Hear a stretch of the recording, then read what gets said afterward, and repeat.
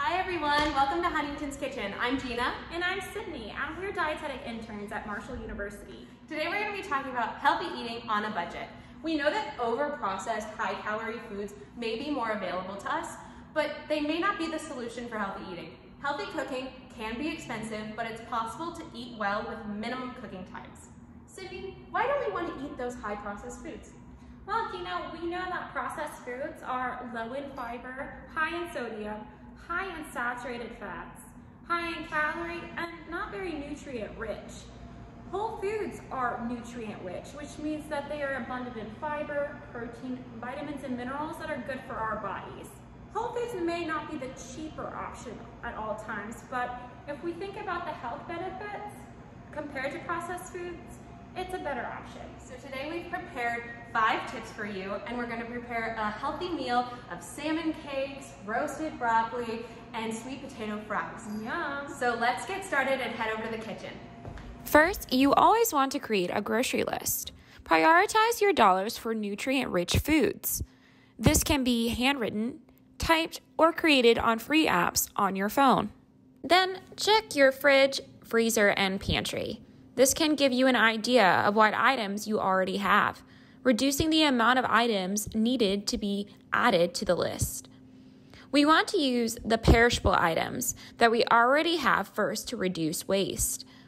Also, try to prepare meals that have similar ingredients throughout the week. Also, we have a lot of eggs and 1% milk. I can make another recipe this week with these ingredients, or I can make more salmon cakes to be eaten later this week. Add produce to the list that is in season. This means that the produce is picked at peak flavor and generally is more abundant, making it sold at a lower price. Sweet potatoes and broccoli are in season, and that will go well with our salmon cakes. Sweet potatoes are a great source of vitamin A, which is seen by the vibrant orange color inside compared to a regular white potato. Vitamin A is beneficial for our eyes and skin. Broccoli is a great source of vitamin C, which is beneficial for our immune system, which is going to help strengthen our immunity to fight off germs and viruses. So once you've made your grocery list, there are many tools that we can use to save money. We can look at things like advertisements for our grocery stores, make sure we're purchasing in season, and using food that's already in our pantry to make meals on a budget. But what about once we're already in the store? Let's look at some tools for that. Now that we're in the store, let's take a look at some price tags to understand what to buy on a budget. When looking at fresh options, we want to look at the price tag which will show us that it's priced per pound, so we can adjust the amount we're getting. But when it's pre-packaged, like in frozen or canned options, we can see that it is a fixed price. By looking at the box on the tag, we can see the price per pound. Here we can see this math written out to make it a bit easier to understand. When looking at the price per amount, that's called unit pricing. We can see that each one of these has a different unit price per pound. We can also see that canned salmon is our best option, coming to $5.92 per pound, meaning it's the best budget-friendly option. This salmon also has anti-inflammatory impacts on the body due to its high sources of omega-3s. Now back to Sydney at the kitchen for tip number 3. Tip number 3, fresh is the best. But canned and frozen produce is just as good, especially on a budget. If the produce you want is not in season, buy canned or frozen.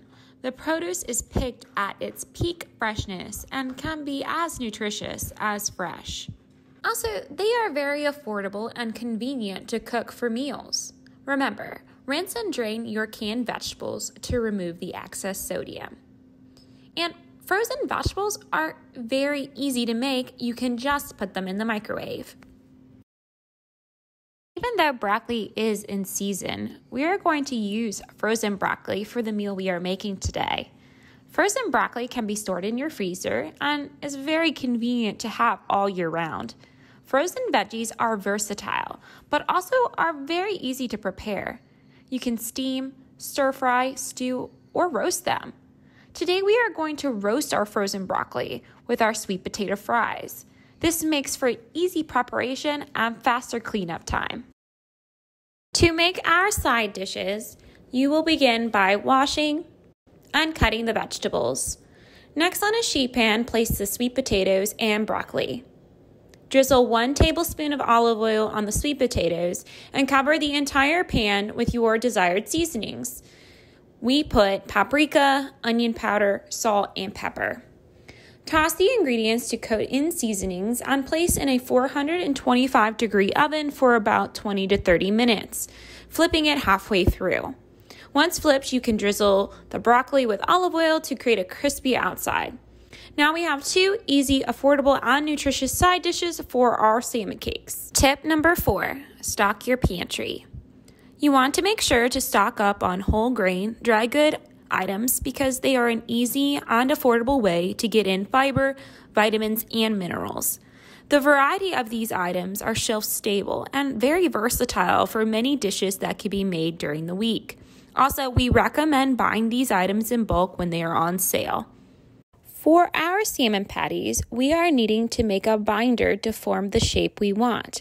We can use breadcrumbs made from whole grain bread, whole grain crackers, and oats, instead of things such as potato chips, which are highly processed, or breadcrumbs made out of white bread, which is a refined sugar. These items are not very nutrient rich. We are using crushed up whole grain crackers and cornmeal as our whole grain option to add to our egg to bind our salmon to form a patty. Before we move on to our 5th and final tip, I would like to remind you that over-processed, high-calorie foods may be more available, but they're not the solution for a healthy diet. Healthy cooking in meals like this can be expensive, but it's possible to eat well with minimal cooking times, just like we're showing you today. Now, our final tip is stick to the basics. This will look a little different in every household. But for me, when I'm making salmon patties, I like to use the same seasoning across my entire meal. So we've used this exact seasoning mix in the sweet potatoes, the roasted broccoli, and on the salmon patties. So once we've added this to the salmon patties, we can form them and then pan fry them to then serve with our meal. Also, what I like to do is make a seasoning mix in bulk and then put it into a clean, dry, reusable jar to use for the next time I make my meal. Here we can see Sydney making our Greek yogurt dip. Greek yogurt is a great source of protein and calcium, awesome for our bone health, but also adds a lot of flavor to our meal. When we're sticking to basics, such as sheet pan meals, chicken and rice and beans, or pasta and veggies, adding dips and sauces is an amazing way to add a lot of flavor and make our meals more satisfying. So here's our final meal. We've got roasted broccoli, sweet potato fries, a dipping sauce, and our salmon cakes. Absolutely delicious, and we can make bulk and then eat it later in the week for up to 3 days. And also, it only took about 30 minutes to make, which is absolutely amazing. And what's great about the tips we shared today is it'll help us with our main message. We can eat healthy on a budget and with minimum cook times. We just have to remember our first 5 tips. Number 1, plan ahead. Number 2, pay attention to the price tag. Number 3, fresh is the best, but frozen and canned are just as good. Number 4, stock the pantry. And number 5, stick to the basics. Use whole food ingredients to help us move away from processed foods that are high in saturated fats, refined carbohydrates, and sodium. These tips that we've learned today, we can incorporate into our daily lives slowly, and that will just boost our nutrition and our meal times. Thank you for joining us today. I hope you learned so much about healthy eating on a budget and can use it in your day-to-day life. Enjoy!